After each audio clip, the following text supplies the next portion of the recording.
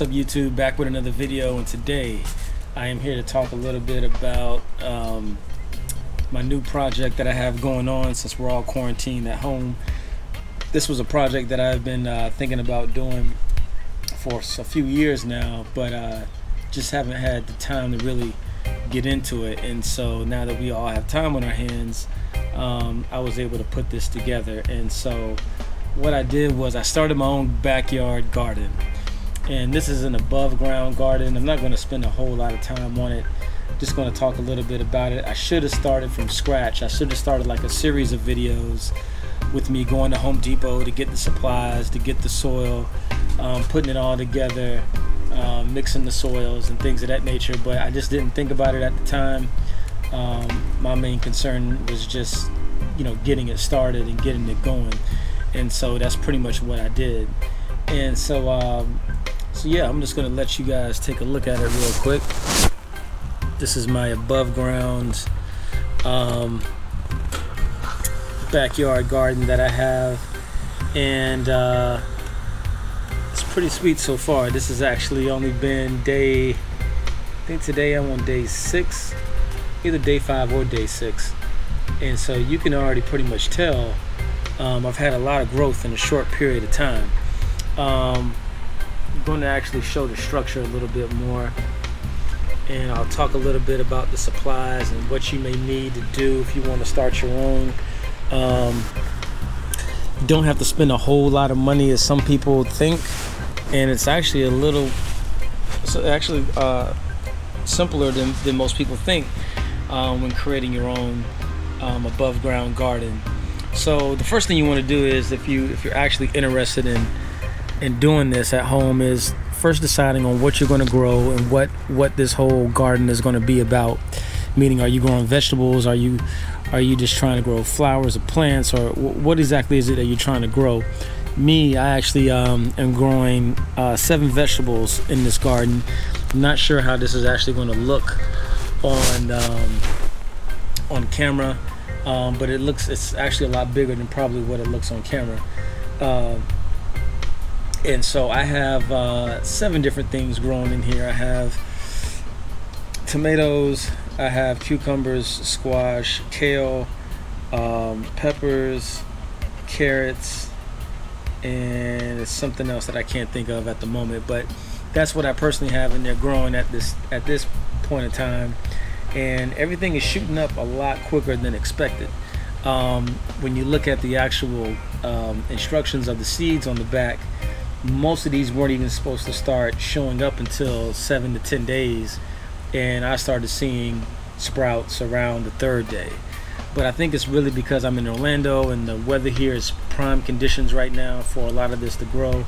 So you're going to see from the rain and from the warmth outside that this is prime conditions for all of this stuff to grow. So yeah, that's what I pretty much started right now. So let's talk a little bit about, I'm going to get up for a minute because I just noticed something that's kind of interesting to me with these plants. Of course you start seeing ants and stuff in here, but I noticed that I have a leaf right here that's chewed off, and I'm wondering if the ants are already getting to it this early in the game. So anyway, to start off a little bit about what you see here. So basically, with the supplies, now you can go on Amazon and buy any of the already homemade, I guess, garden bed kits that are already structured to be or designed like what I have. And I can tell you this, just from my research, you're going to pay anywhere from, I would say, 30 to 50% more than building one yourself. Because I actually was going to do that, but for something that was already pre-built for this height and length, I probably would have paid definitely double what I paid to make this myself. So I got all the supplies from Home Depot. That included the wooden boards. These boards right here are 2x4x6s, and I have 1, 2, 3, 4, 5, 6, 7, 8 of those. I think these were like $4 a piece, so that brings it to what, $32. And these corner units right here that hold the particular boards, these were like $3.50 I think each, or $3 each.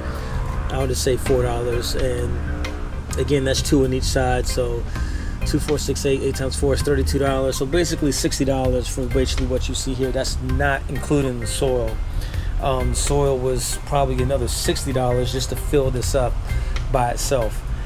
So if you go to any Home Depot or any Lowe's store, I'm not sure exactly what these concrete blocks are called right here, but these are what you need for your end pieces to actually put the boards in place. And again, I think these were between $3 and $3.50 each. And you notice I have 2 of them stacked on top of each other. So you got 2 on each corner. There's 4 corners, so that's going to be a total of 8. And then the boards are 2 by 4 by 6s.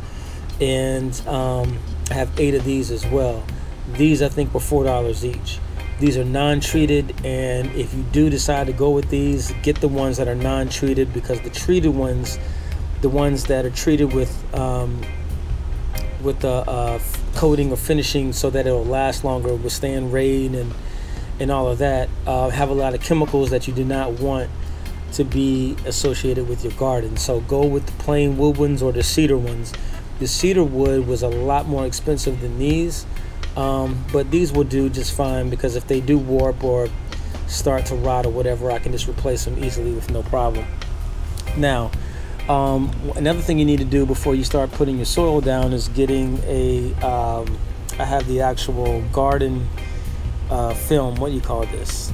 I can't even think of the name of it.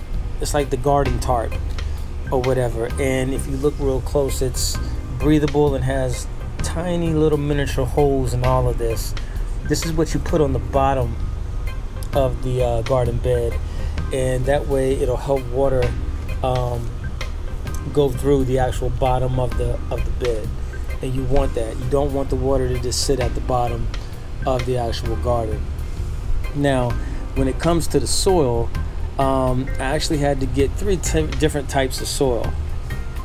One of the soils that I got, it was the organic gardening soil. I forgot the name brand of it, and I used all the bags, so I don't have an extra one around. But I want to say it was by I can't think of the name of it, but it's organic gardening soil. And I think it was $8 a bag, but it was highly recommended at the store at Home Depot. And then I got the peat moss. You want to get a good large bag of peat moss, and then you want to get a couple of bags, or I think I got about 8 bags actually I got Scott's Topsoil, lawn and garden topsoil. And even though I wish I would have showed you guys this from the beginning, but what you need to do is when this is empty and you first create this bed, you're going to want to put your organic gardening soil in first, and then mix it with your peat moss. And if you notice over here, the bag of peat moss that I have, I only used half of it for this entire garden bed, so I still have half of it left. So I would say about half a bag of the peat moss mixed in with the organic gardening soil, and just put enough in there to pretty much fill it up as much as possible. And then you're going to take the bags of the Scotch topsoil or any topsoil to fill it on top. This was the topsoil that I went with. Pull this up real quick. This is Scotch premium topsoil, adds organic matter, peat moss to existing soil. Okay, all right. And this is the actual peat moss. I think it comes from I think I want to say it came from Canada somewhere. I'm not sure. I want to say that's where I saw it on the bag somewhere, but the Lambert peat moss I got from Home Depot as well. I think that big bag was only like 10, 12 bucks. Those topsoil bags were only like $2.50, and the organic soil that I used was like $8 a bag, so that was kind of expensive, but again, it pretty much fills the majority of the garden bed. And so yeah, in 3 days I already started seeing some sprouts come up, and then a couple of days later I started seeing these pop up, and then every day it's been new sprouts popping up left and right. So it's kind of exciting just to wake up every morning and see exactly what new has popped up and what's happening in the garden. And yeah, I know it's not a big garden. I know it's not gonna, you know, feed a family of 4 or whatever the case may be, but just the fact that, you know, I actually have a garden to come out here and, you know, pick some vegetables from time to time, and, you know, to be able to claim and know that I use them and I grew them, I think is pretty cool within itself. So hey, if you're bored, don't have nothing else to do, you want to start a garden, I think it's a pretty cool idea. You never know. It's definitely interesting times that we're living in right now, so this could be a time where we all may be living off the land before long. So it may be something that you want to get in the habit of doing. I know kids are at home, school is out right now, so it'll be cool to get them into gardening and get them excited about planting vegetables and watching things grow and things of that nature. I think it's you know, exciting for them as well. So it's something that you could do with the kids. But yeah, and it's a really inexpensive project. Again, for all of this together with the seeds, soil, peat moss, the boards, the concrete end unit, the end connecting units, I think I paid what, 150, you know, 150 bucks, you know, for something that is going to last a long time and that I can eat from, and you know, grow different types of vegetables. I think is really cool. So yeah, if you guys are interested in it, I tried looking up some of these things on the Home Depot website and I don't see them listed on there. But if you go to the gardening section, you can find those 2 bags that I just showed you, and then just ask for organic gardening soil. They'll take you to those bags. The concrete blocks are in the garden section as well, the corner units. You'll find those there. Now the wood, the lumber is going to be in the lumber section, and there should be a section in there that has, or you can just ask a representative, hey, I need 8 2x4x6s. I need 8 of those boards, and they can show you where they are with no problem. Now if you want longer boards, you can do that and have a longer garden, even a bigger garden than this. But I just didn't want it, you know, I have a small patio space, so I don't want to get it, you know, I don't want to take up to the whole point where I can't even walk on the patio.